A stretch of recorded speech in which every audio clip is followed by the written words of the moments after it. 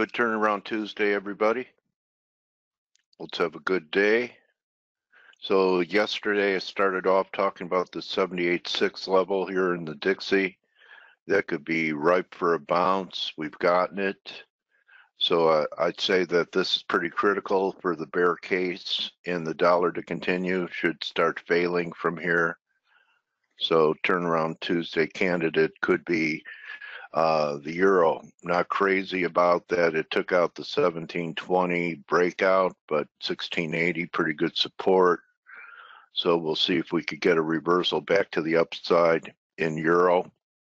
Well, this high was confirmed on the 4-hour. And pretty much so, not much divergence, pretty good reading on the 1. So we'll see if we could get another blast and achieve the targets up here. We had something like equality from here. We could get up to this 1860 level, take out the bears, and then maybe we'll take another look at it. So that's what I see there. U.S. oil has really become kind of dormant here. Could be a failing rally.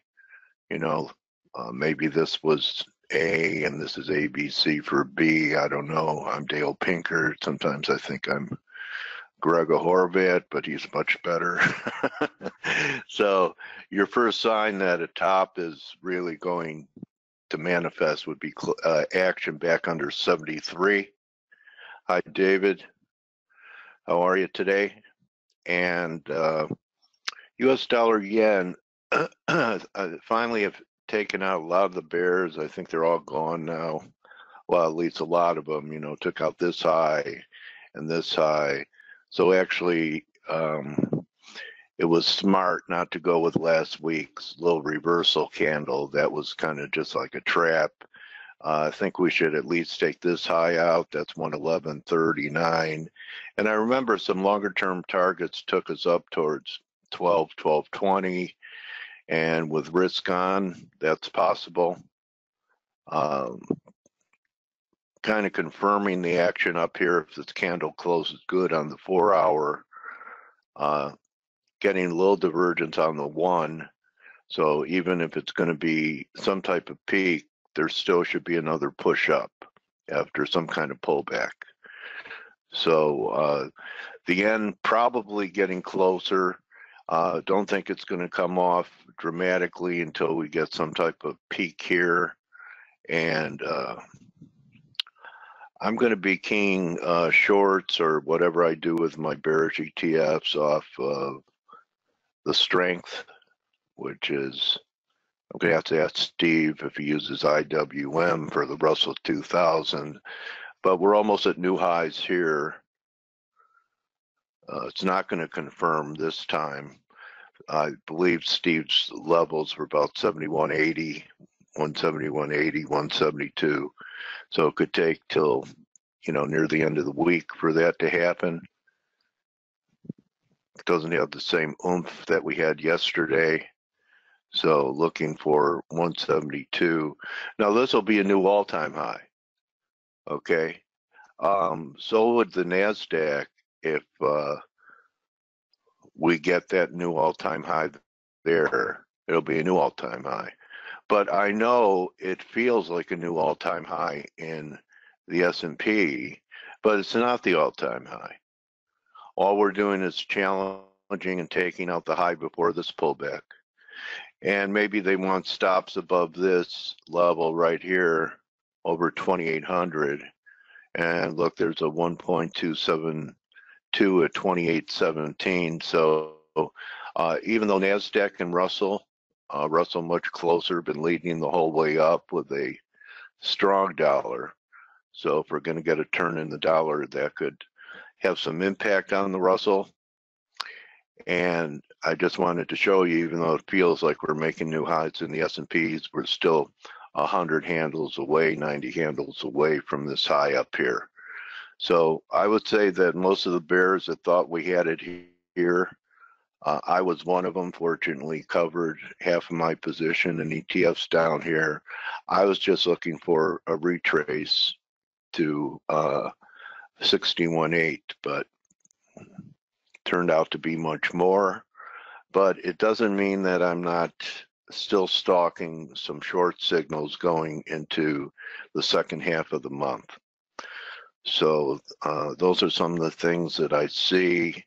We'll see if we get this reversal in the euro. Still has a lot of work to do if it's going to do it, but the beginnings of a reversal candle are there on a 1 hour, and actually on the 4 hour actually getting one. Should have at least 17.5 in it if it pops from here. Oh, thank you, Zia. So any questions on anything I've covered or something you want me to take a look at before I hand it off to Blake? Warriors? Cable? Yeah, Cable had that negative day yesterday. Really fought its way back. Well, if you're bearish a dollar, I look at this high here on the 1 hour, and it looks like it's a confirmed high. I know that we had 33.5 identified as resistance. Lydia even brought it up during the interview last week that we needed to get through 33.5 before we had a shot for 36. And I would say if we get this from here, we're going to at least recover. So I have a hard time wanting to be short Cable after this action that it held pretty well, and maybe we would get another shot back over 3 that could take us back to major resistance at 360. I hope that helps. I'm going to save the rest of the board for Steve, and I'll just give you my one look at silver, because I think there's a chance that, you know, that would, a lot of people were calling this a head and shoulders right here, right? Well, it's no head and shoulders, even if it's good and we have another rally left in it. The head and shoulders is gone. Everything's going to hang on the dollar, buddy. The euro doesn't recover and starts closing under 1680. There could be a good shot for another new low coming here in silver. Hope that helps. I'm going to save Euro Aussie and those crosses for Blake and Steve. Good morning, Blake. How you holding up in the monsoons? Oh, it's nasty, Dale. It's just nasty. I got thunder here this morning. Huh? Thunder here this morning. Oh yeah, we got all the storms, and it's it was raining like cats and dogs yesterday, which you know, I mean, we went from like 100 and I don't know, it's like 110 and humid. You know, it's like Florida. Yeah. It felt like worse than Florida. It's like you felt like you're in the armpit of whatever, and then then yeah, the front came through and it was probably like 75, 80 degrees. And now it's just back to hot and humid. It's, you know, 90 and humid. It's gross. I mean, this is the grossest time of the year. I mean, there's no if and or buts about it. This is the time of the year where you go, why am I even here? Why, you know, what am I doing? You know, I asked myself both in Chicago and Arizona several times, why did people settle here? Yeah, but you know, then you get spoiled. Air conditioning. They didn't even have air conditioning. Yeah, in the older days. And then you're here that the other, you know, 7-8 months out of the year, that's just it's gorgeous. Beautiful. I mean, look, we have a convertible as one of our vehicles, and the top is down the whole winter. I mean, you know, and you can't say that about most places. I mean, you really can't. You have to deal with a few months of gross weather, but you know, the rest of the year is great. There's not a lot of bugs. It's, you know, it's crisp and clean and nice. It's just it's these couple months that are really gross. But well, yeah, you know, I used to just jump on the 17 or Beeline Highway and head up north to escape it. You're an hour and a half from beautiful mountains too. Yeah, we have a family cabin that we go to, which is nice. And where's it at? It's in Prescott. So. Oh, nice. Yeah. And I mean, the temperature is usually about 20 to 25 degrees cooler, especially being in the woods. It's not in the valley, so it's actually in the woods. So it is definitely cooler. But anyway, enough about the weather. Okay. let's talk about the markets. So as far as the cable goes, I got a question about the pound. Stelios wrote a really good blog post yesterday. If you guys didn't get an opportunity to read it, make sure you read it. It was tweeted out yesterday, not only by myself. I think you tweeted it. I think the ForexAnalytix account tweeted it. So make sure you have a read. I haven't bought the cable. I was long a couple of times. We had a pattern in play. I closed it out because I was a little unsure about the price action yesterday when we sliced through this 132.50 level yesterday. But the cable, is actually holding up relatively well. I was thinking about buying it this morning, and I did not yet. But for all intents and purposes, we're holding some pretty decent support zones. I can actually just bring this down a little bit, and you can see just through, all these, spike lows, high, low, all these highs through here. This is a big support zone, and we're actually finding support through here. So, while we're trading above 132, I think the risk is for a higher pound. And like I said, I haven't bought it. I don't own it, but I still take a look at the longer term, view of the cable. And when I say longer term, you can just scroll out to like this 4 hour. I have to take a step back when I see all these intraday gyrations. I have to, take into consideration, we did have a, let's go ahead and put this blue. We had a descending wedge. We broke out of the descending wedge. We completed a double top, right? And so it's still constructive, even though I'm not long. I feel like I should be long, but I'm not at the moment. So if you're bearish, I'd be very careful. Like I said, I'm not long. I feel like I should be long.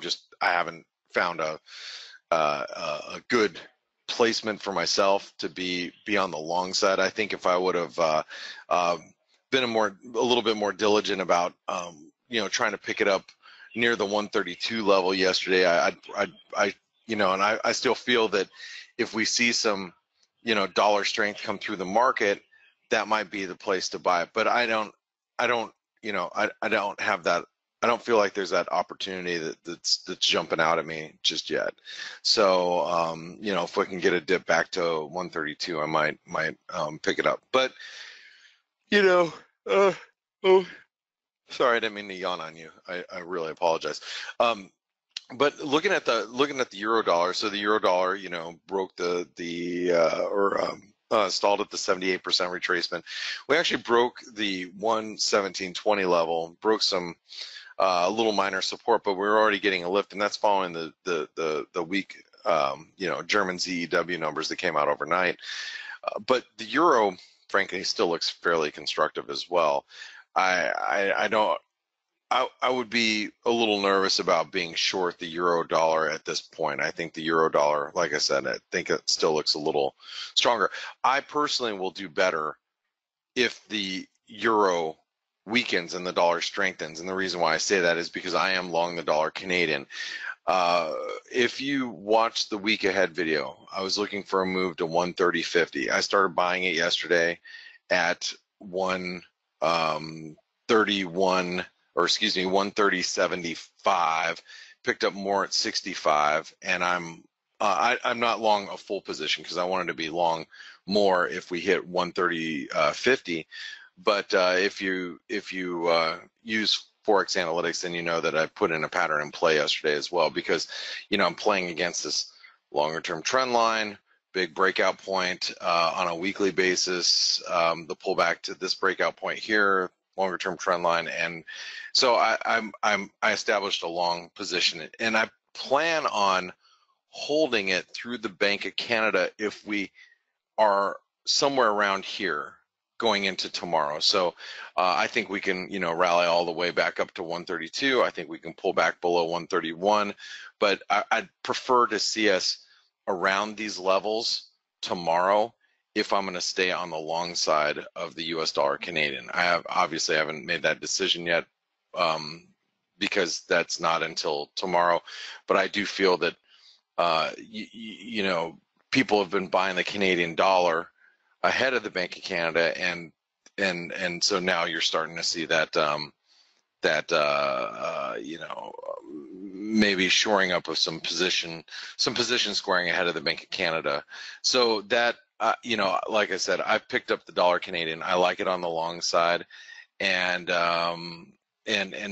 you know, I still think it plays up towards 133 to 134 tomorrow if the Bank of Canada is a little bit more neutral. Now, one of the things that does make me a little nervous about the Canadian currency, if you look at the COT data from Friday, short positions continued to mount up until last Tuesday in the dollar Canadian. Now, one of the things that some of those positions might have been squared up towards the end of the week because you saw the breakdown below the 131.20 level last week, so that might have stopped out a few of the traders who were positioning themselves short early on, which was reported in the COT data.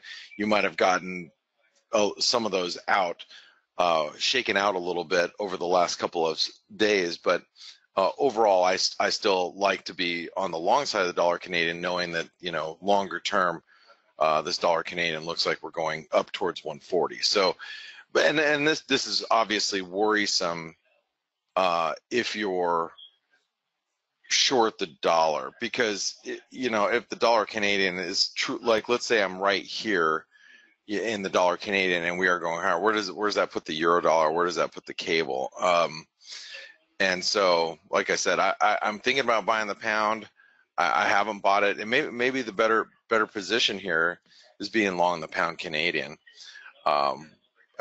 which, you know, you can see the 200-day moving average here is really well supporting the pound Canadian. So I think a move back above 180 I think is doable, but there would have to be something NAFTA related, trade related, that would actually put the dollar Canadian up at those levels, or the pound Canadian up at those levels, I would think. But that might be a decent play. I'm not long the pound Canadian. That's just something that I'm, you know, it's kind of on my radar, if you will. The Aussie dollar, you know, we had this double top started playing out yesterday, and you can see the double top actually should extend to 74.25, but we're already starting to see some firmness, if you will, of the Aussie dollar. You know, as we are coming in a North American session. The Kiwi as well. The Kiwi is pulled back towards the neckline. Actually, I could probably be a little bit better about drawing this neckline here, and you know, the Kiwi should find some support around here. Maybe this was it. Maybe that was the low. I don't want to totally talk about things other than the dollar currencies, but I do have to mention gold. If you guys are trading gold, I just went long, by the way, and let me read you the analysis from yesterday. Basic technical analysis in gold. Okay, and this is from yesterday. Gold could push back towards the 1250 level as stops above the last week's resistance was hit, then reversed. However, the 1250 level may offer a good risk reward for longs. It says Fort Longs, but that's my bad typing, because I wrote that yesterday evening. Then today we dropped below the 1250 level, and we were taking out some stops, and I said gold has taken out stops below 1250 level, which may be a setup for longs intraday soon. And I bought some gold when we were trading below 1250, and as you can see, we're trading at 1251 right now. So we broke below this low, took out a bunch of stops, and now we're starting to reverse. Now the reason why I want to be long gold is because and I'll go talk about the yen here in a second, but we're at this big multi-year trend line, and yeah, I mean, it does come all the way down to, 1243, 1242, somewhere around there, maybe 1245, somewhere down here, and I still feel that gold is, as long as we trade above this 1240 level or 1238 level, you want to be long down here. The risk reward is still skewed to the long side. Now, when I talk about risk reward, it doesn't mean I'm going to be right. I always try to point that out to people, is that I'm not always right. And if anybody, says that they are always right or close to always right, they're absolutely wrong. This is it's not realistic. Okay. But if I'm buying down here and my risk is here, okay, so let's call that risk being 1. And where's my reward? Well, maybe back up to 1300. Well, if I risk 1, I'm looking to make probably about 4, right? That's a good risk reward, any which way you slice it. I would take that trade every day of the week, all the time, not even thinking about the other, the macro point of view or the fundamental point of view of whatever I'm trading. If I have a risk reward of 1 to 4, I'm going to take it, and that's it. But now talking about gold just in general, what's the other mounting evidence why we could, bounce at these levels? Well, if you look at the dollar yen is trading at a multi-year trend line here, right? Here, I got a little bit of a mess going on here, so let me get rid of that. Okay, the dollar yen. Now, depending on how you draw this trend line, you can draw it right up against the spike highs, okay, which will take us to about right here, which comes in around 1150 or so. Or I had it drawn a little bit earlier, maybe draw through the wicks, which would take us about where we're at right now, maybe slightly lower, but somewhere around this 111.50 or spike high from back here in May. It's all right around here. Okay, so if the dollar yen does stop at this multi-year trend line and it starts to reverse, yen and gold have a very correlated relationship. So if gold indeed does bounce from 1250, which obviously we went as low as 1247.70 or something, whatever we did in gold, and we're already back above 151.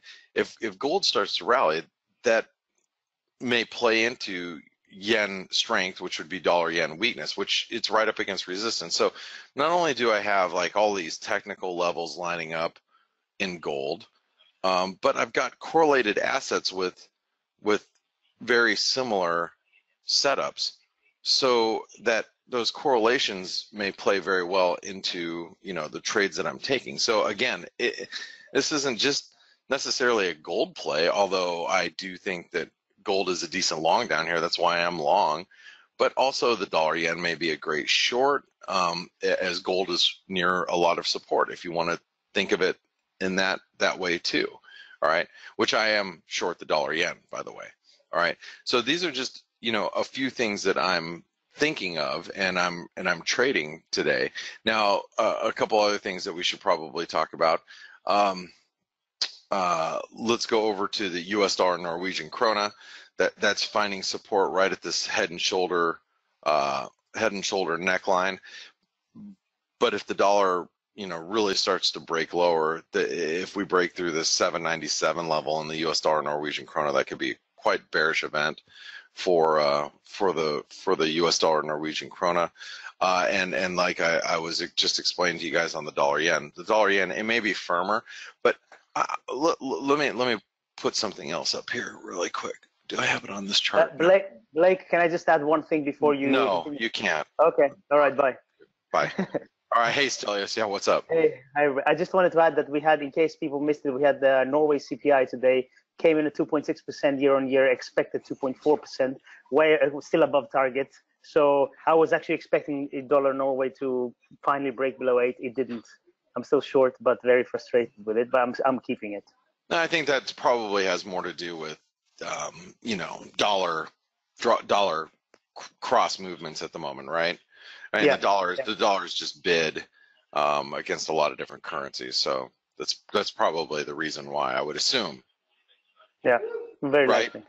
Yeah, it'll take out that base, Stel. I'm rooting for you. We're all Thanks. Stelios. We are. It's taking its time, that's for sure. Yeah, you need the patience of Job for this formation here. Yeah. You know who Job was? I don't. Oh, yeah, he was a guy that everything terrible happened to him, and he had patience and didn't lose his faith.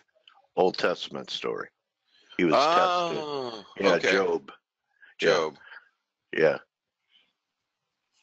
Unlike Lazarus, which is what I think I am. So I got to tell you guys a funny story. So I went to get, I got married in Greece. Now I don't come from a religious family. I'm sorry, the dollar Canadian's trying to break higher at new highs here, which I'm happy about. I didn't grow up in a religious family. So when I was going to get married in Greece, I had to be baptized Greek Orthodox in order to get married in Greece. So I went to the Greek Orthodox Church in Dallas, and the priest was like, he's like, I actually ended up going church for a couple of years, and by the way, it was a great community. I loved going to that church. We went for years following, while we were in Dallas with my God family. Anyway, so I'm meeting with the priest for the very first time.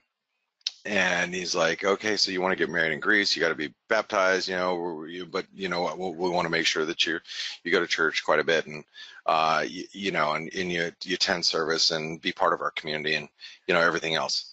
And we were talking, and he goes, oh, what month were you born? I was like, well, I was born in August, whatever. He goes, oh, me too. I said, oh, you're a Leo. He goes, no, we don't believe in that here. I'm like, oh, no. Yeah. Well, that just shows you the I have a better one. When I was a bachelor of myself. What? Huh?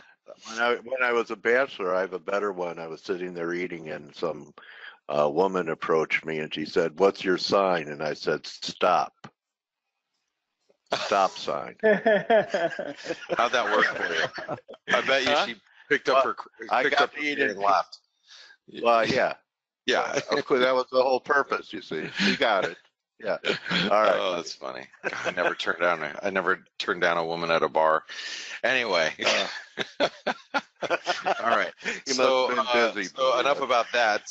Steve should be here. Thank God. Get me out of here. Thank God for the World Cup today, huh? So yeah. So which match do we have today, Steve? We have France with Belgium. Actually, the best of the two semifinals, in my opinion. Yeah. So my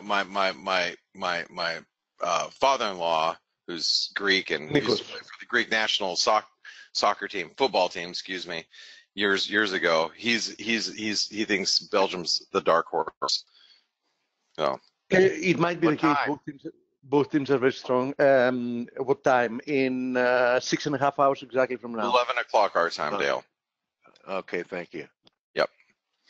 Good. So anyway, should be an exciting day for football, even though we call it soccer. But the FX market, I'm assuming is going to die down here in a couple hours. But we are seeing some volatility. Yeah, we are so far. I mean, we are getting some, an attempt from the dollar to react. I think that, this is actually happening at interesting levels. Euro USD is trying to post an evening star formation right on resistance. Cable hasn't managed to hold above 133. So I do think that, we need to see more evidence before we call this, before we call the continuation of the dollar weakness we had last week. Now, having to do with the game, as you said, I do believe that volatility is going to dry down the closer we get to the game. But until then, we might have some more action. What do you think about stocks, though, Blake? They're strong. I mean, look, we're past. Everybody's shorted ahead of the tariffs. It ended up, the market ended up shaking it off. So that's, I would assume, what caused the squeeze, last Friday going into, today. There's probably a lot of funds that are underperforming still that have to chase the market higher. So I don't see any reason why the stock market can't go higher. I don't know if it will go higher. I think that this S&P false breakout that we're setting up today is a little scary, especially after such a big rally into resistance. I think that I wouldn't want to be long. I can see the reasons why the market's going higher.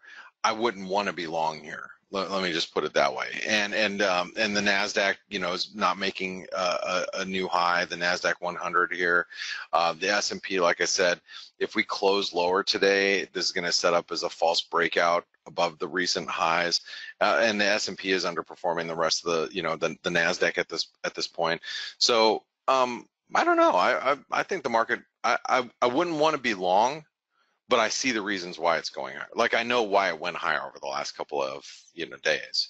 By the way, I don't know if you've noticed, but actually cryptos are getting massacred today.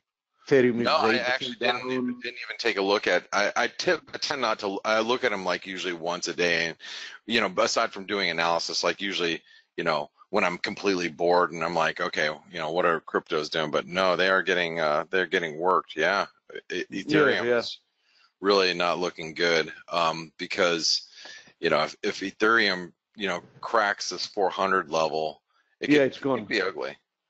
Yeah, I think it's going to go to 250 below 400 actually. Yeah, and you know what?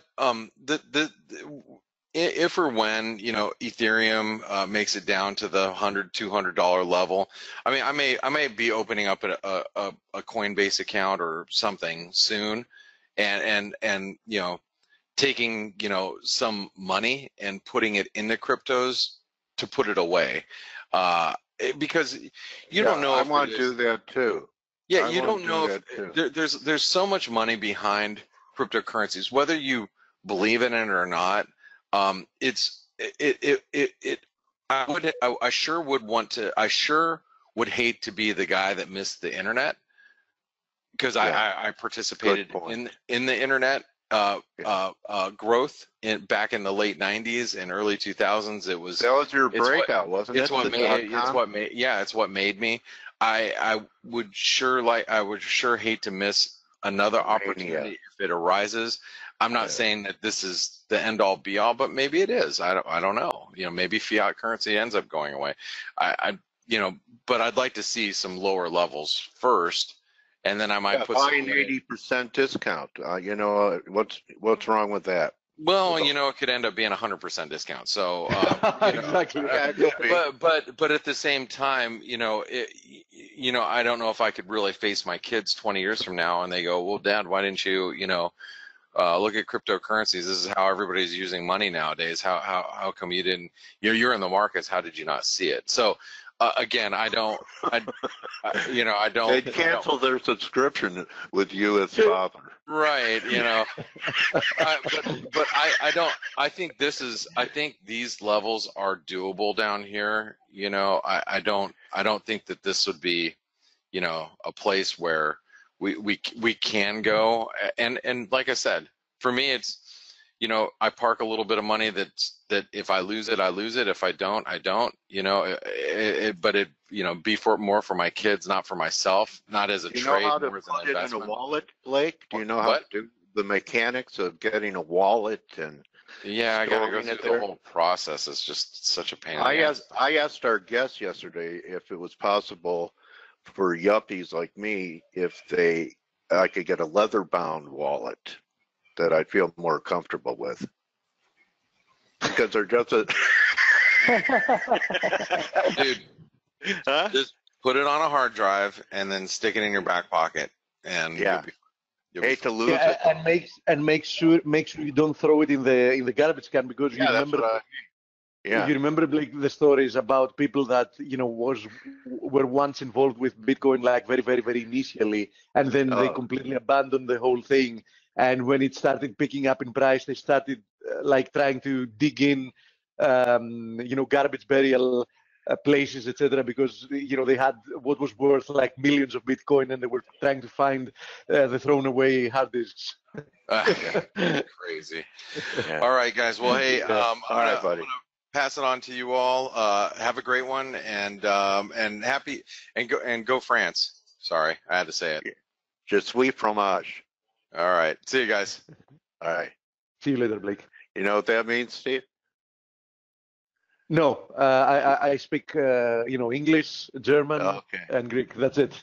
Je suis fromage means I am cheese.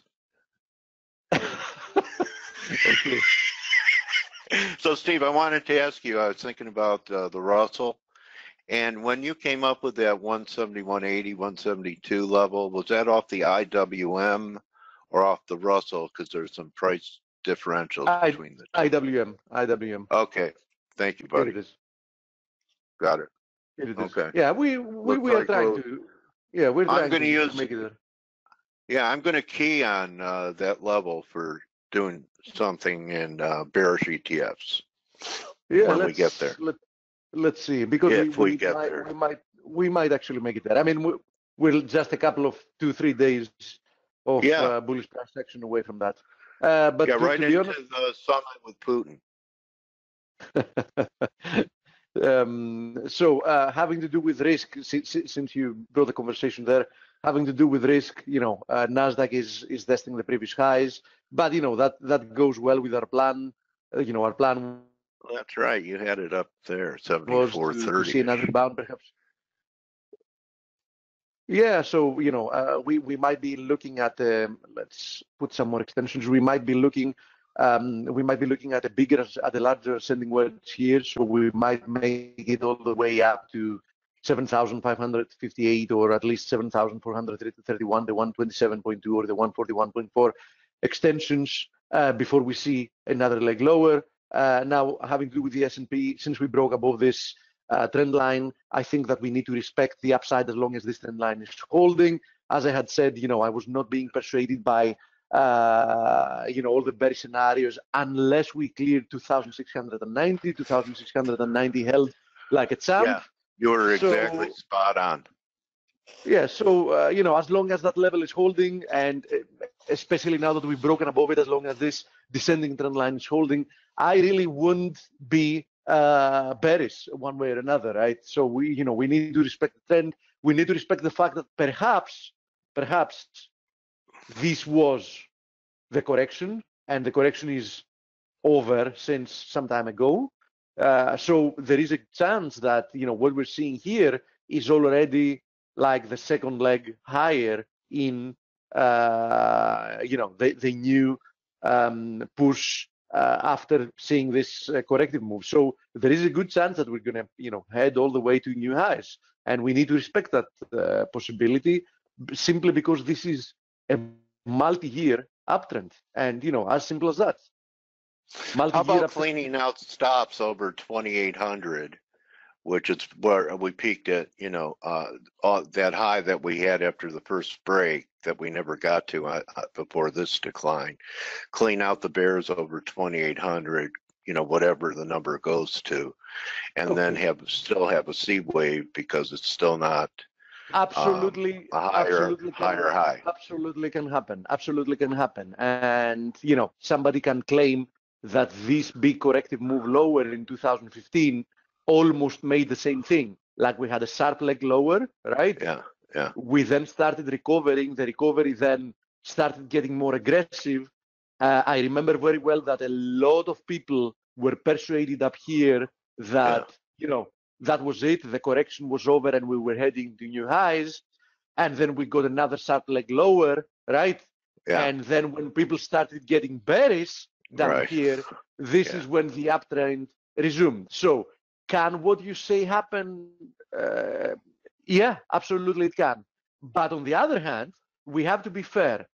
how many times during this multi-year uptrend have people said, okay, perhaps we're going to break the previous high and this is going to be a fake move, and then we're going to turn lower and everybody's going to be trapped being bullish and the index is going to collapse? How many You times? were right. I did a couple times.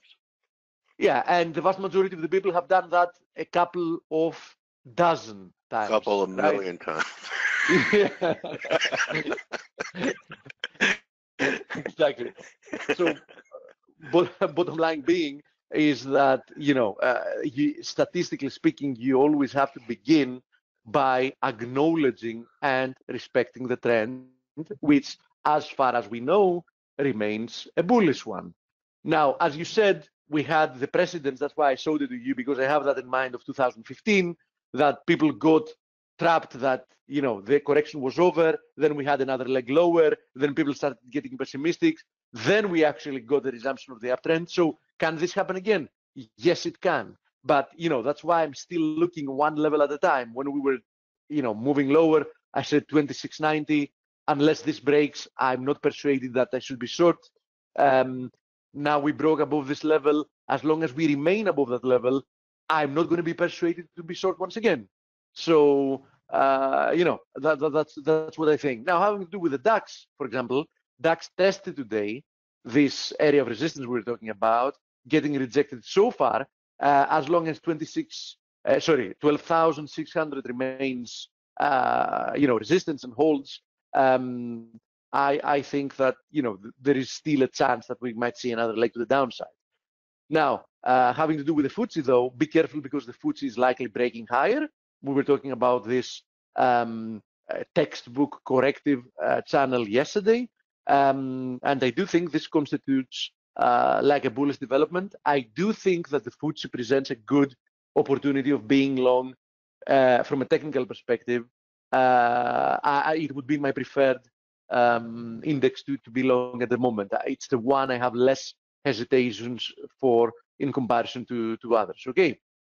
Now, having to do with the Nikkei, I need to stress out here that the fact that we got no continuation after breaking below 22,000, definitely this double top target, which was at 21,000, did not get fulfilled, and we're seeing like a big reversal higher. This obviously skews somewhat the technical picture here.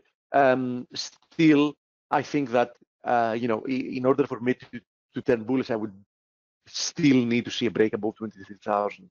As long as that doesn't happen, I'm really not convinced, or I wouldn't want to be involved with that. One thing is for sure, and I wrote it in the weekend analysis as well, that having to do with the USD yen, things are quite simple here. We have a confluence of resistances at 111.50. Why? Because 111.50 has been several times support resistance in the past, and most importantly, from 111.50, we have this descending trend line that has been tested multiple times and has held so far. I do think that a break above this trend line, especially if confirmed on a daily and even better on a weekly closing basis, is going to be a major event and will probably open up a lot more upside for the USD yen. So I do think that we're getting close to the point of getting some kind of an event here. Either that's going to be like a big rejection from this confluence of resistances, or it's going to be a breakthrough this confluence of resistances. One way or another, we're going to know quite soon. I definitely don't want to be involved with the USD yen as long as it's so close at resistance. I'm not convinced that it's going to be moving lower, because I don't see the structure. From a risk reward perspective, obviously shorting here, because you know where you're going to be wrong, makes sense. So I would definitely not blame anybody for wanting to be short and taking like a chance and risking little to perhaps make more. Personally, I've stayed away from this pair because it's been trading very strangely. It's unfazed in the vast majority of the days. We've even seen it lately trade oppositely, than risk on occasion. Oppositely, than the rest of the USD pairs do. So I do think that this FX pair is,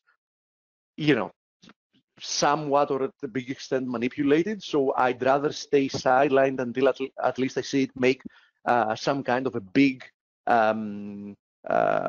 move, or anyhow break some kind of a big level as this one is. So far I haven't been involved in a long time, and I don't intend to get involved unless, as I said, we get a big rejection or a big push through and follow through after that, in which case I will then have a stronger bias of what's about to happen there. Right now, having to do with what I said before, listen, I was mentioning yesterday, we were talking together, Dale, and I told you that, listen, let's wait to see how the day closes, because at that point when we had the webinar yesterday, both the Euro USD was trading above this descending trend line, and the cable at that point was trading above this horizontal resistance area at 133. Now, both of them actually managed to close the day lower, and they still remain lower. In fact, just a while ago, the Euro USD was at the lows of the day, threatening to post an evening star formation right on the triple confluence of resistances, because actually this is a triple confluence of resistances. Let me zoom in so you can see it. It's the 23.6 from the February high to the lows.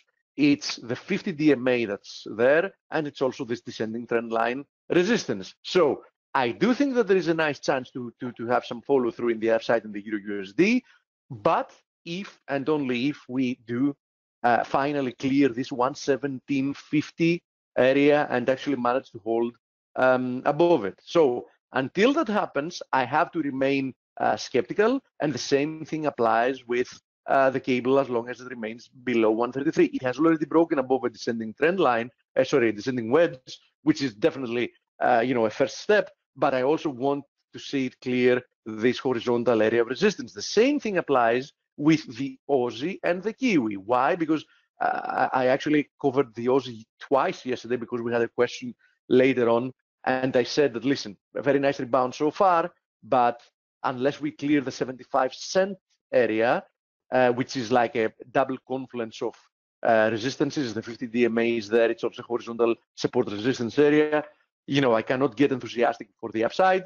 So far this level is holding, and as long as it does, I cannot jump the gun. Same here with the Kiwi. Kiwi posted an inverted head and shoulders formation on the 4-hour chart. You can clearly see it here, but you can see it if we go to the 4-hour chart. Here it is.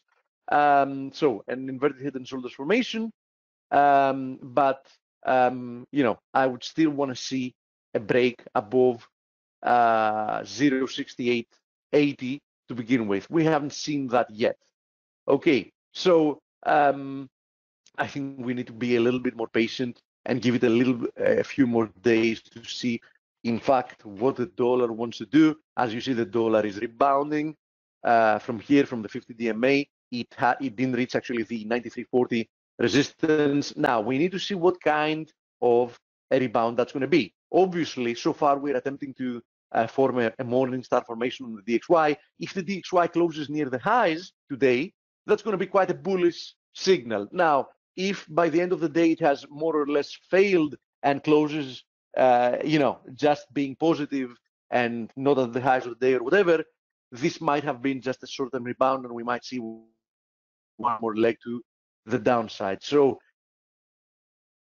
I said yesterday as well that I believe that we're going to probably need a couple of 2-3 days to get more clarity having to do with what's happening with the dollar, and that's absolutely fine, because as long as you know what kind of levels you want to monitor and what kind of levels you want to see, to get bigger conviction, it's fine to wait for them. Now let me, by the way, you already showed USD NOK, and I want to show USD SEK as well. First of all, I have to say that the fact, Blake said that USD NOK is rebounding from this neckline. Keep in mind, this is a triple confluence of supports, right? Why? It's not only the neckline of head and shoulders formation, it's a horizontal area of support. It's also the 200 daily moving average that's in there. Here it is, the blue one, right? So triple confluence of supports. As Taylor said, Norwegian CPI beat. Norwegian CPI is very high. Norwegian CPI is at 2.6%.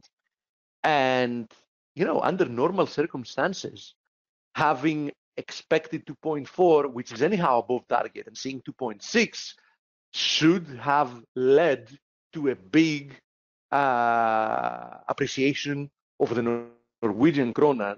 And regardless of if the dollar is bid or not bid against other pairs, USD NOK should have made a decent move to the downside, which it hasn't. And that actually worries me because, what happens when you see a market not reacting as it should be reacting to news? So what can you tell about a market that should react to, in this case, bearish news, because the news were like bullish the NOK, so bearish the USD NOK.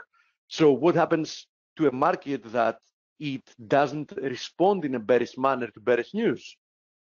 Usually not a good sign, right? Regardless, 8 remains the line in the sand, and the daily close below it is going to be needed to trigger this formation. Until that happens, the only thing somebody can say is that the pair is currently on support. So, selling it right as it's bouncing off support after a news that should have helped it actually penetrate through it doesn't seem like a good idea to me. So if you were short from higher, sure, perfect. But, shorting it here doesn't make much sense.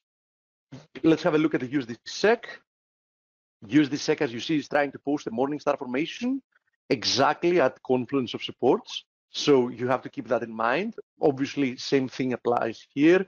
This is not the place to be shorting USD SEK because it's actually trying to rebound from support. Now, if it actually manages to break through that, I do think that we're headed to 850 next. And, then you can be thinking about shorting it and looking for the next downside target.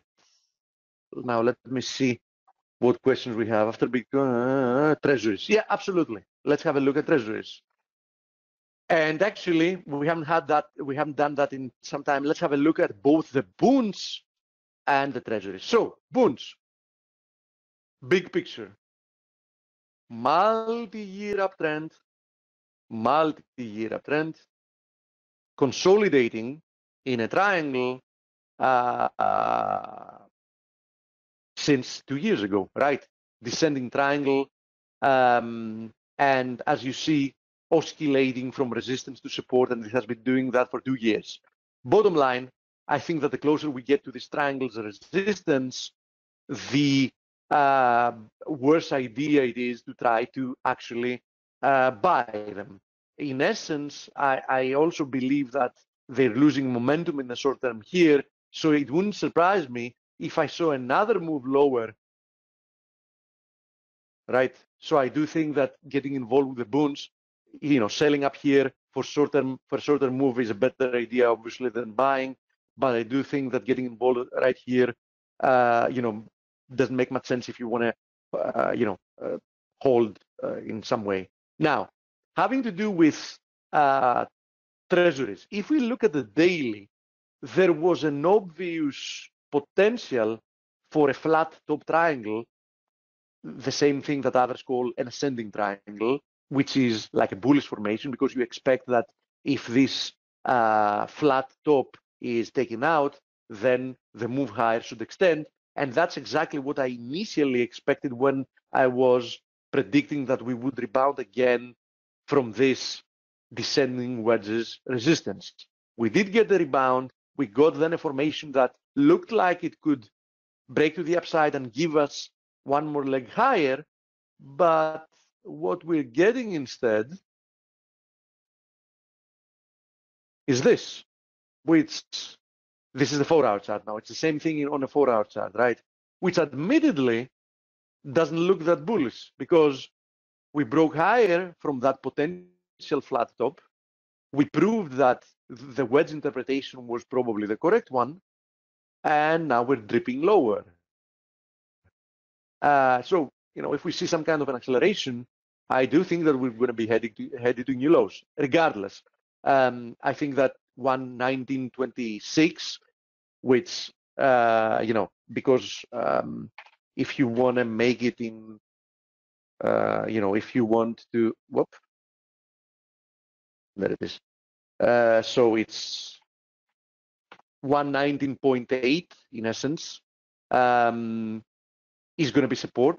As long as we stay above there, of course, there is another chance that we're going to push higher. But especially if we break below there, I do think that the treasuries are going to be posting new lows. So I think they're quite in danger. I'm closely monitoring, regardless. Did we get any news? No. Okay. So let me see what other questions we have. Dale, do we have an interview today, by the way? Nifty, you're asking about the Nifty. Let's have a look at it. We have Peter Goodburn today, Steve, so this is going to be a good interview, I think. Okay, nice. Okay, you're asking about the Nifty. I told you my opinion about the Nifty several times ago. This is a triangle. I think this is, this is a bullish breakout that's happening. And, you have to respect it. I think that the chances for a new high are high, right? I mean, we corrected lower, we moved higher, we consolidated in a triangle, we're pushing higher once again. I don't see anything bearish with the Nifty yet. So, I would be bullish after this breakout. You can never know 100% sure if it's a fake breakout or not, Niraj, but doesn't look like it. I mean, I think it has decent chances of producing follow-through. I think it has more chances of producing follow-through than anything else, if that's what you're asking me. Why? Because the whole structure and price action seems consistent, right? Push higher, triangle, another push higher. So, yeah, the chances of being a fake breakout are always there, but I don't think they're very high. I mean, there are less than 50% chances, if that's what you're asking me. Gold and silver, let's have a look at them. Obviously, we're getting a pullback in the vast majority of the metals, but look at the price action today. Silver at some point was testing levels lower than yesterday's lows, and it's getting bid once again, right? So as it seems, there is some kind of a bid for the metals. Same thing with gold. I do think that if we see a daily close above 1260, then gold is going to extend higher towards at least this descending channel's resistance. So bottom line, we already seen that happen, so we can take it away. Close above 1260. I think that we're headed at least towards, let's say, 1275, this descending channel's resistance. And if we do break afterwards that one, then we can be talking or looking for more bullish targets.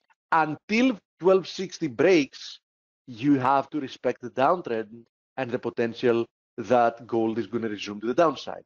So let me be very clear. Only a daily close above 1260 starts opening up upside targets. Until that happens, you have to respect the downtrend as and the potential for more weakness as the higher probability direction, right?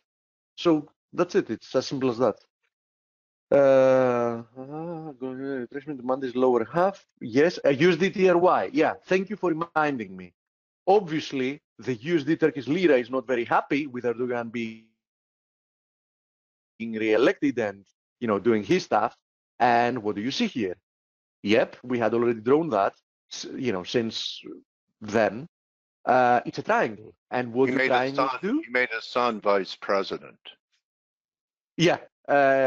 So what like do Jared triangles Kushner. do? Yeah. So what do triangles do, Dale? Oh, They usually break in the direction of the trend. Yeah. Yeah. So it could be what a terminal do we expect? if that's a floor, but It could be. It could be. But bottom line, if you're asking me what I think is going to happen, I think that the Turkish lira is going to test the 5 handle. Okay. By the way, I was looking at it some time ago. 10-year Turkish bonds yield how much, Dale? Give me an estimation. 8%. Yeah, you're almost there. Almost 18%, 17.7%. Oh, wow. Is the yield on the 10-year Turkish bond. So good luck. What's it backed by? Hash? Hashish? Steve, you buy 10-year Turkish bonds to get 18% yield, and you lose that in a month in the currency, right? Yeah, that can. I mean, I honestly believe, Stelio, that 18% for the 10-year Turkish bonds is stupidly low, because not only you can suffer from further depreciation in what is one of the best established uptrends in the FX world at the moment. We're talking about a multi-year ruthless uptrend, but you invest in Turkish lira, which not only suffers from depreciation, but what is the inflation rate currently in Turkey, Stelio? I don't know, but I'm guessing the high double digits. Even if they don't report high double digits, do you have any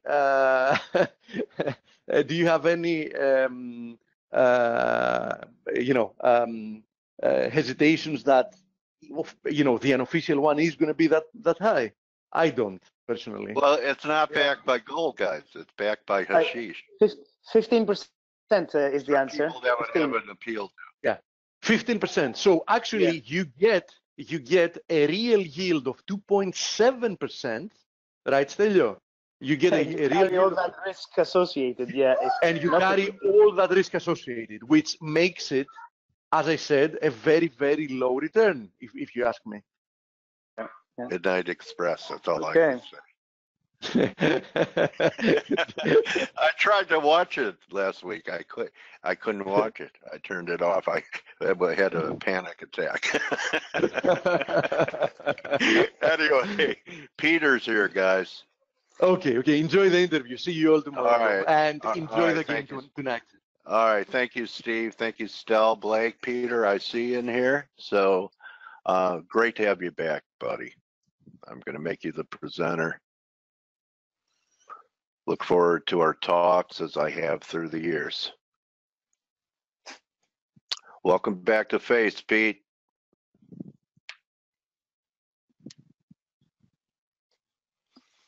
Right, Dale, can you hear me?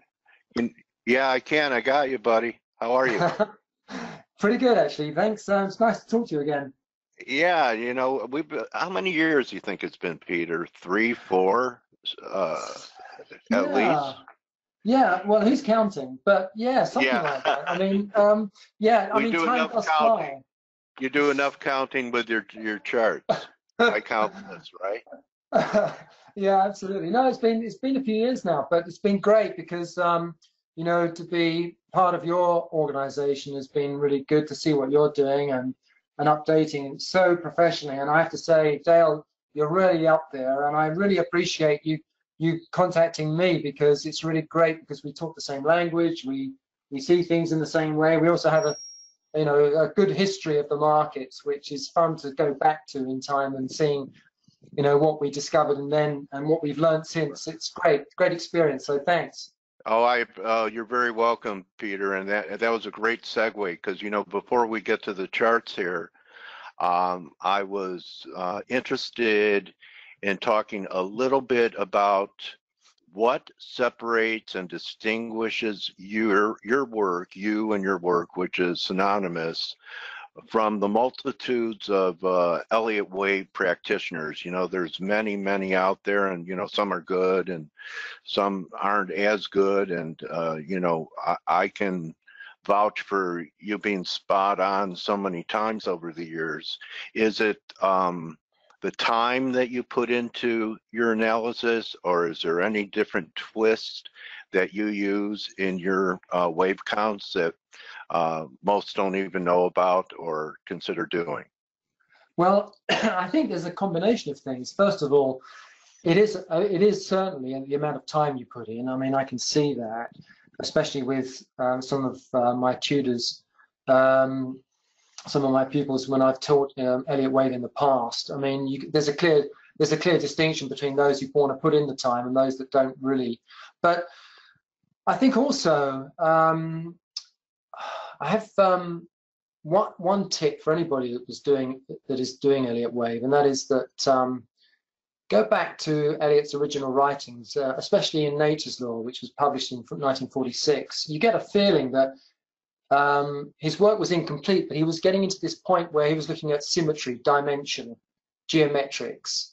This is where Fibonacci overlays come in, of course. Everybody in the FX world knows about the use of Fibonacci stuff, but it goes a bit deeper. And if you start looking into what Elliott's initial works were about geometrical measurements and stuff like that, you then probably sort of start reading books about geometry, patterns in nature, all of these types of elements, and you begin to get a certain rhythm and idea of how markets are trying to evolve. One of the big setbacks for anybody trading Elliott or analyzing Elliott is the fact that also without this idea and concept of geometry, symmetry in the patterns, you're really left with distortion on several times. You can be influenced by the news flows, or you can be influenced by some other exogenous event or sentiment situation, and you will distort those patterns. But if you work from this geometric principle idea, which Elliott was touching on the sides of when he was in his last years of working with this and developing his theory and refining it, you'll get to a point where you look at the patterns not from distortions anymore, but looking from the symmetry point of view. And therefore, when you start measuring the patterns and their amplitudes, you will see that there's a high frequency recurrence event where, for example, a zigzag where waves A and C are geometrically measuring the same more often than not, or there's a relationship between waves A and C through an extension type ratio approach, which I can show you, for example, on this dollar index. Okay. Yeah, let's go the buck here. Yeah, you can see my charts, right? And yes, got them. I mean, if we just tick box 38.61.8, and if we go up here to measure a zigzag completion, here's 5 waves up into last month's high, and we just extend a couple of ratios, you're going to get 2 upside targets. Now, the 38% target for wave C of a zigzag is predicated on the depth of wave B. It has to be at least 50%. If it's 38% or shorter, then we would naturally go up to the 61.8 area here. And the main reason for that is because we're trying to geometrically ensure that we're not seeing a distortion in the measurement between waves A and C. And this is very important. There are of course always exceptions to a rule, no matter what you look at. But generally, if you just keep to this concept of playing out the repetition of these patterns and these measurements, you will get great amount of hits. And when you do see a little bit of divergence or deviation, it really brings your focus and attention into it. And then you can start working with different degrees of trend at the same time, just to see how malleable that trend deviation is occurring. And invariably, you'll be able to pick up the slack later. So I come from a perspective on Elliott Wave where customer drives your product.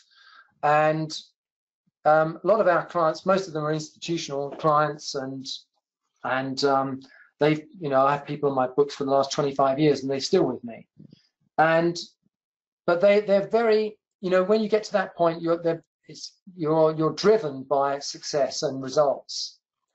And if you make a mess of things and you don't get something right, you have to find the solution to why it went wrong. So there's a lot of introspection. There's a lot of feedback going back over a scenario. Why did you forecast it this way? Why did you forecast it that way? Would there be? It might be a silly question, but do you actually journal those things? Do I do those things? The things you do. You journal. Kind of like write down when a scenario didn't work out and what you didn't see, and that you look for next time, or you just remember it, you take a mental note? No, I do both, actually. Okay. I do both. All right. Yeah, I actually make notes and say, well, why did that go wrong? What was different then? I found also. I think that's a great point. And I want to just emphasize it, Peter. You've been trading. You've been in these markets and doing this for how many years? Well, look, I daren't say 40 years, but it has been. I don't know. And Peter still writes things down and journals and goes over his work, reassesses. And so if someone who's been in the market for decades does it, it's probably a good idea for people that have been doing this for a few months, a few years, to be in the habit of having that discipline so that you learn from your mistakes. And I just wanted to make that point that, you know, a lot of us after many years, we just stop. And so that's also something that I think sets you apart, is your intensity for, you know, it's your bread and butter. You have to get things right. Absolutely. And, you know, there's motivation to do that. Obviously, if you're working alone, and I know, you know, many people are sitting in their office or their desk and they're trading currencies or whatever, it's very hard to keep up that incentive. You know, there've got to be some incentives to, you know, to produce. And I would just say, look, it doesn't matter whether you're doing Elliott wave or any other methodology, as long as it works and makes you money, that's good. But if you know, invariably you have a bit of a clanger, which I mean, you know, you have, you know, one of those times when you're giving back all your hard-earned money because you're over-leveraged or you've got one particular, go back over that, have a good think, be retrospective, don't be afraid. I mean, it can be daunting to do that because you're facing a loss. Nobody likes to have a loss, and it feels bad, you feel sick, but these are things which, to be really efficient and to getting those results consistently over time, you really have to be afraid of your darkest soul, and you have to go into that and start examining what you were thinking at the time. And sometimes you forget, you know, if you're doing so many different things or you've been distracted, you know, it's a good thing to note down why you went into a trade. In fact, I do that for my own trading. I always write down, why did I want to do it at that particular moment? Because invariably you sometimes go back and think, actually, I don't remember why now. I mean, you should know why every time, you know, but sometimes your mind plays games and you don't want to face the truth, so you hide it from yourself. But if you write it down, well, you've got nowhere to go but to look at your own handwriting. Great. But anyway, yeah, it's an Great important aspect. Yeah. Okay, so we're looking at the dollar here, Peter, and you know, I think as long as I've been talking to you, you've had negative bias, and you know, you're answering my question here. I was going to ask you what you thought of this rally from 88.5 to the recent high at 550. If it was just another bear market rally, or there's more to it. And I could see from your count here that you're looking, depending upon, as you explained earlier, if it's a shallower correction, we could look for higher levels. A deeper correction, not as high. Am I reading your work correctly?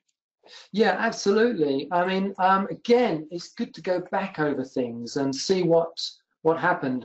I actually had a very good introspection with my own work, because this chart I'm just putting up now was dated February 2nd, so it was pretty much at the lows.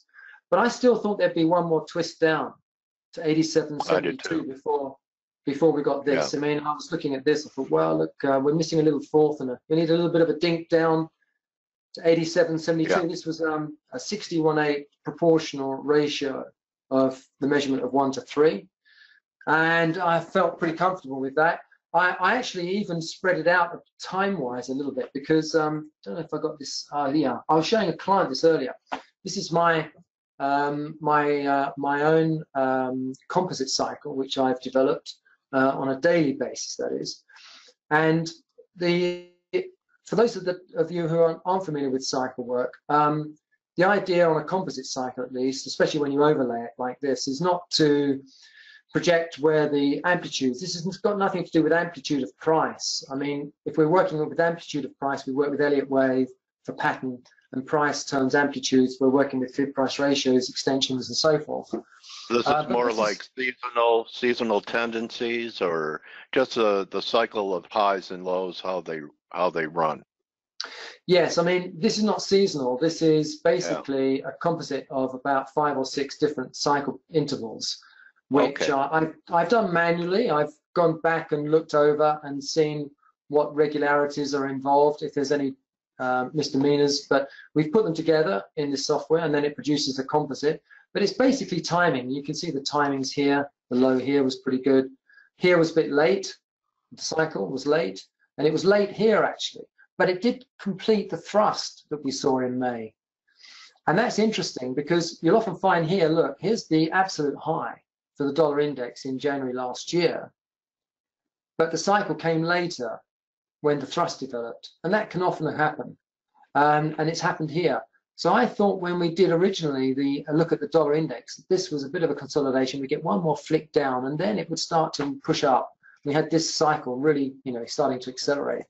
So we knew the dollar was coming. This is going back to the February low, right? And we knew that some pretty big upswings would develop. And of course, this is the reality since it had a slightly lower low here, but that was all that came through. It was a very short fifth wave, and I'm very interested in that because is that like they call that a truncated or a fifth wave failure? Well, it's not a truncation. It would have to finish above that third wave low there, and it was. Okay. But it's very short. You see, Dale. That's pretty odd. And the same thing happened at the top here, actually. When this peak developed, this fifth wave was actually quite short, and this one was short on the downside.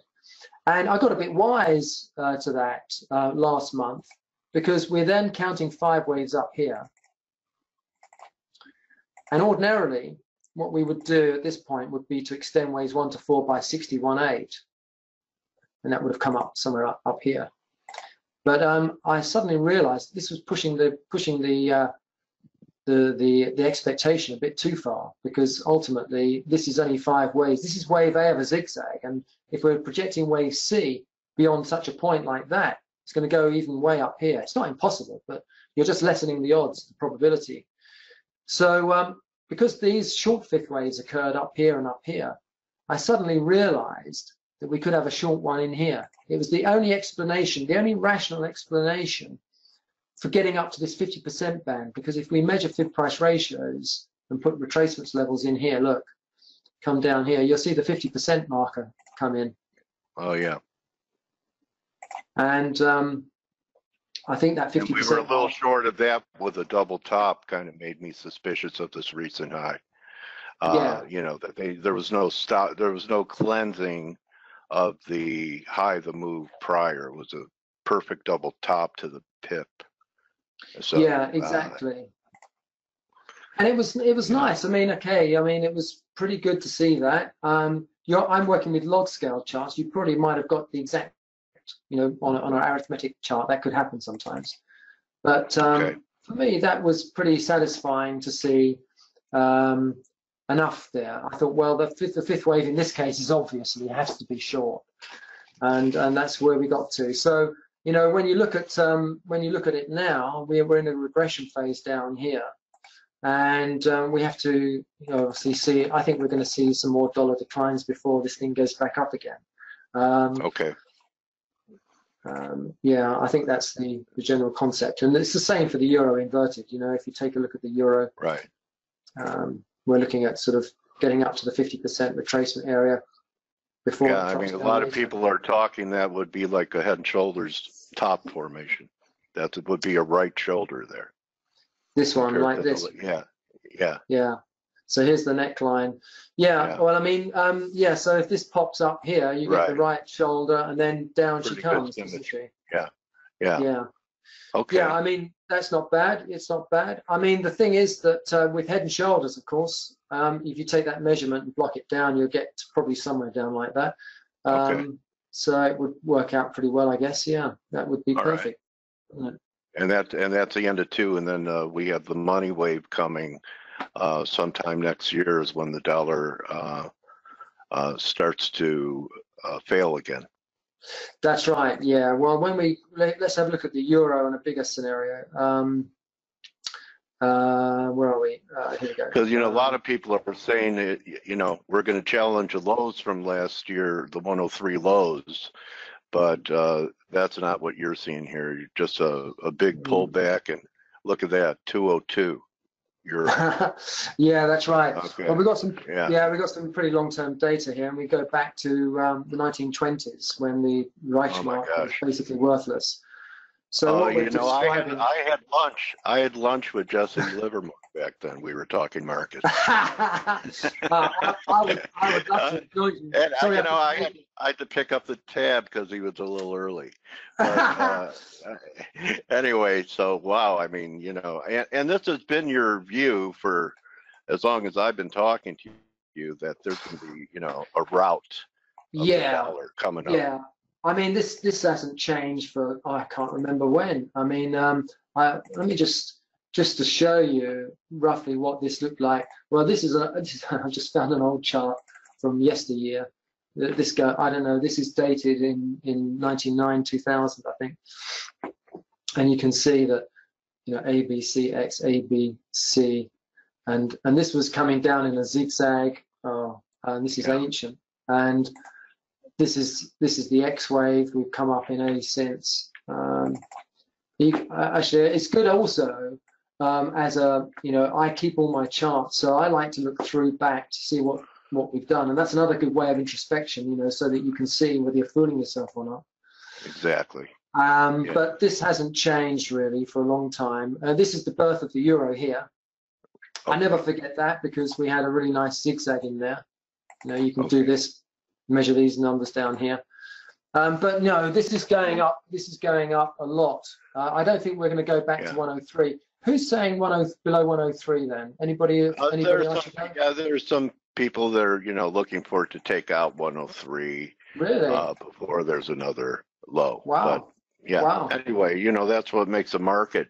I know that I recall a conversation with you, and it's pretty timely. I don't know if you're prepared for it, but I remember talking to you. It may have been over Skype, or we were exchanging notes, and I remember you saying 75 in crude was going to be a sticky area, and we're there now. So I'm wondering what the potential scenarios are from a level that you called a long time ago, the $75 level, and what your thoughts are.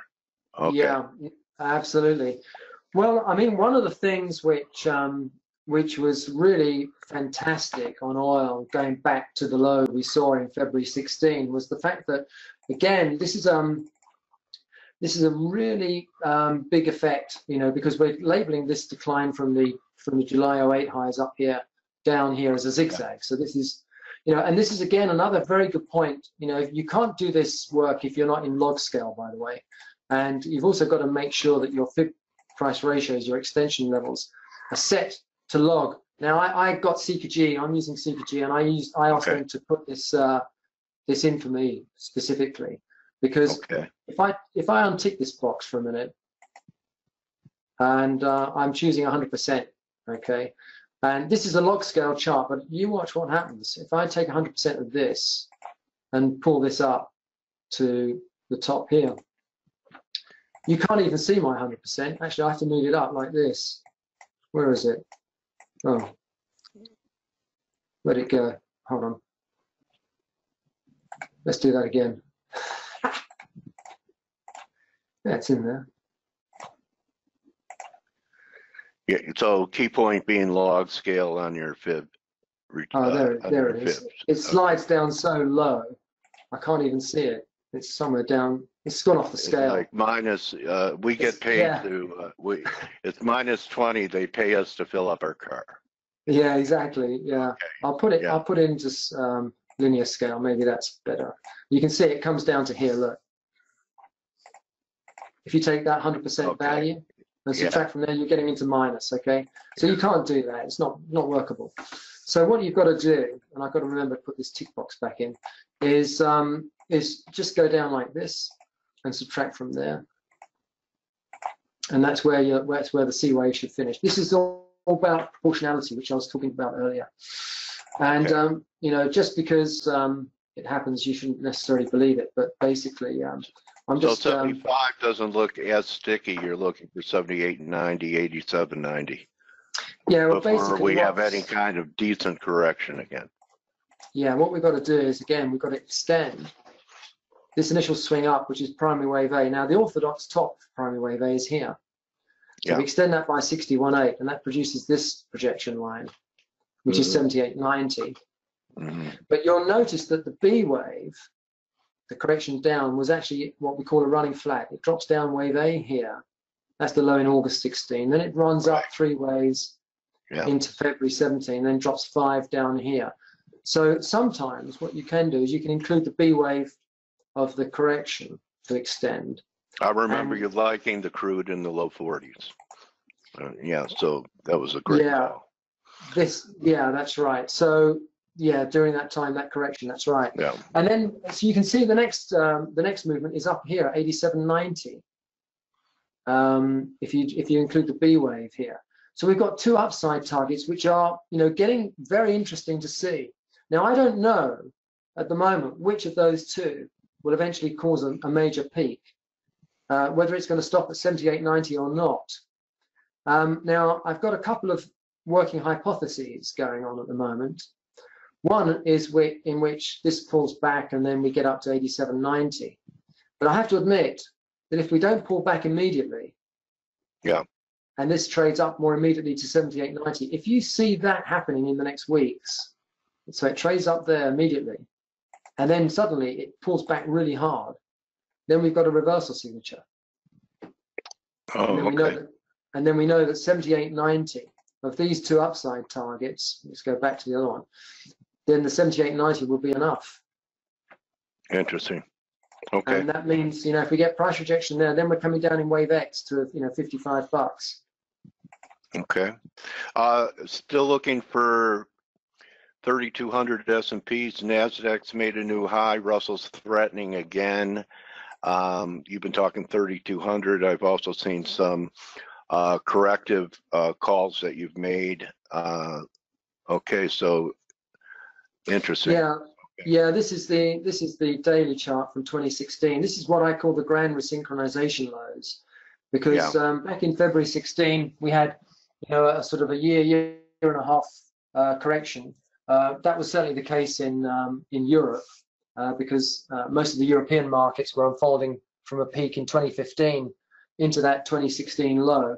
But don't forget that that also occurred when emerging markets and commodities were forming a major low in early 2016, having had a 5-year decline from the 2011 peak. So we've got basically everything re-emerging, converging down there. I called it the grand resynchronization, and that was one of the clearest signals in my career that we should be buying commodities, emerging markets, S&P, whatnot. And so since then, I just wanted, you're one of the first ones that I heard using the synchronized global recovery narrative. With what's happening in China, like with the FXI, being very weak, breaking down, is that narrative still true, that we're still in a synchronized global recovery, or is it starting to lose a piece here and there of participation? Well, I think it's still basically very much in general growth intact. Yes, I mean the synchronization is aligned. I think you've got the Shanghai Composite, which has been taking a hit. We can look at that in a moment. But just before I leave this S&P, I just want to, this is an incorrect count. I've seen this on blogs and everywhere. It's completely, forget that. This is the S&P schematic, focusing on just this year. Sorry, the data's just loading. But if I give it a bit of a shove, it might encourage it for some reason to come through and be visible. But basically, what we've had this year, this is a remarkable pattern, which we recognized very early on in its scenario. And it's basically a zigzag decline from January's high. Right. But there's some really added, I mean, this is a very good tutorial for Elliott Wave, because there's a lot of different things going on here.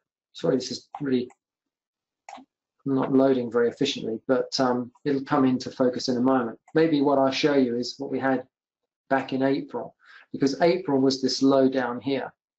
And by the time we got into mid-late April, we saw this 3-wave pattern, and we knew it should be 5 waves developing. So we immediately updated this as a diagonal. which it's been working perfectly since.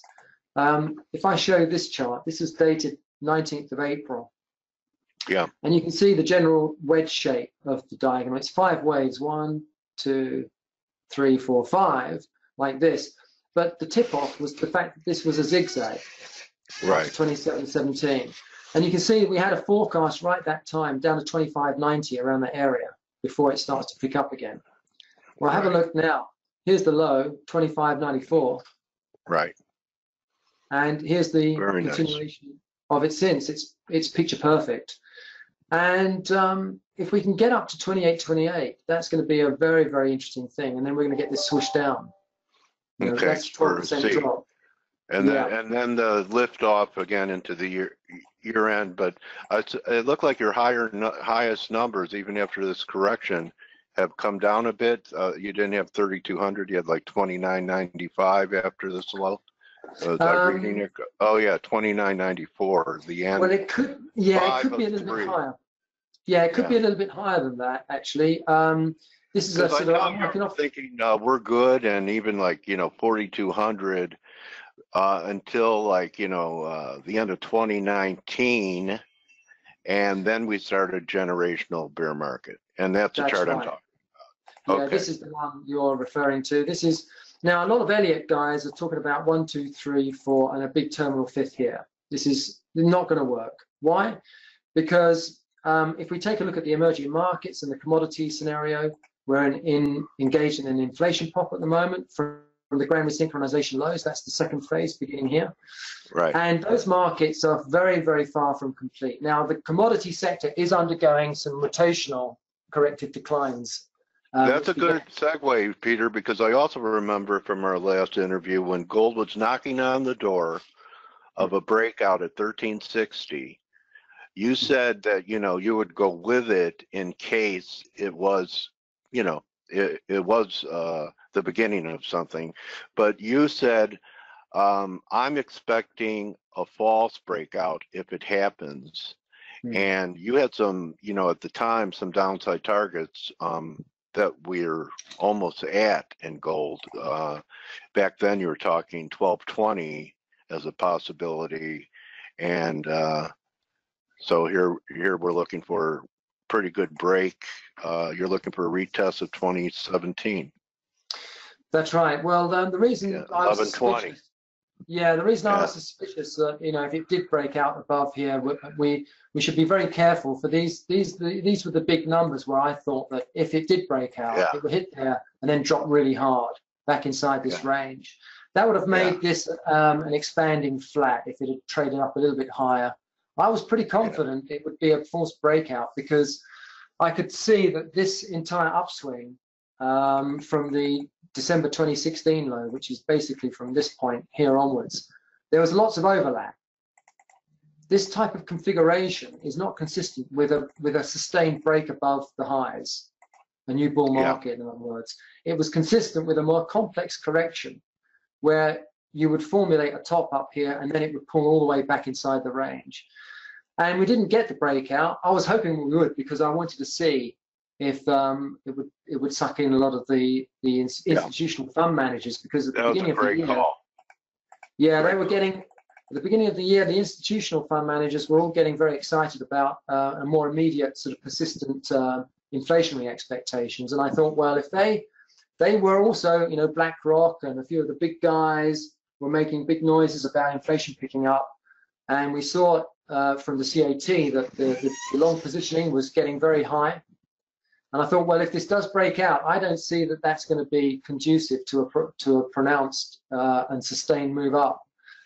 And in fact, in a way, it didn't. It got defended here, and of course, you've seen it drop back since. And I think this means that we're going to have to wait until the end of the year, early next year, like in all the commodities, like copper and other things like that, and the emerging markets, before they get down like this, before we can go back in.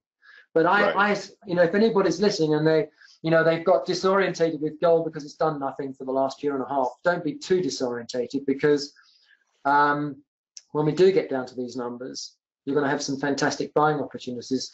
And of course, again, we've got to fight our emotions down here. We'll probably feel as if you're probably going to go to 980. You'll sit down there. You'll say, well, could trade Yeah. under 1,000. You'll be hearing Exactly. that. Yeah. You're already hearing that. Oh yeah, yeah. I wouldn't be surprised. I wouldn't be Okay. surprised. I remember when we got nearly down to here, people were talking about 800, weren't they, and things like Yeah, that. there's still some 750 guys out there. Well, Yeah. you know, let them watch. Peter, another That's great right. interview. Another great interview, buddy. You know, Thanks, excellent views. And why don't you take a minute or two to show your website and how people could reach you and subscribe and okay, that'd be great. Thanks. Peter, really think that Peter's someone that you guys should keep an eye on. Well, thanks a lot. I really appreciate that, Dale. Well, if anybody's listening and they're interested in Elliott Wave and some of the forecasts that we can make, even if you're not into Elliott Wave per se and you're using other methods, you can always cross-reference what we're saying against your own and measure us up. We're quite used to being put under the microscope in terms of our forecasts, and we try very much to keep a very high degree of forecast to the way that the price action develops. And you can always visit us on wavetrack.com. If you do get that far, go to subscriptions, and you can see a very low cost subscription to the Elliott Wave Compass report, which is here, and it's $39 a month. And we publish twice a week, some really good reports, and that's one entry level that you can subscribe to us from. And if you're using Twitter, for example, our Twitter account, let me just put that across, is shown here. And our handle is at @ElliottWave_WTI. And we've got a lot of stuff going on. In fact, here we are already. Yeah. Our interview today, which is great. And we do put a lot of educational stuff on with, this is extracts from our original material. I'm fortunate enough to have some of Elliott's original works, so we post those occasionally. And a very good feedback came through on what Elliott called a half moon pattern. And we've written up a lot of that stuff. And this is always accessible through our blog as well. So if you get to our blog, you know, you can see full articles which reference from Twitter and so forth. So that's really how we operate, and we'd be love to see and hear from anyone. Well, thank you so much, Peter, and good luck with England in the World Cup. All right, maybe they'll put you in the game so you could draw some waves and patterns for the team to follow. I wish there was something I could. Yeah, I wish there was some trends there. I could map it out. The score would be fun. Thank you so much, Peter. Good hunting. Appreciate all the insights and views. So I hope you have a great summer trading season, my trading warrior brother. Thanks for being with us today, bro. Yeah, you're welcome, Dale, and we'll keep in touch. Thanks again to you. Okay, everyone, that's our Turnaround Tuesday with Peter Goodburn. You know where to find him. There's his website, and it's ElliottWave_WTI on Twitter. Hope you guys enjoy the rest of the day. Let's see what's happening here before I say goodbye. Euro, still, I'd like to see you close over 1720. Okay, everyone, good hunting. See everyone tomorrow. Remember, don't just count your pips, count your blessings. Adios. Thanks again, Pete.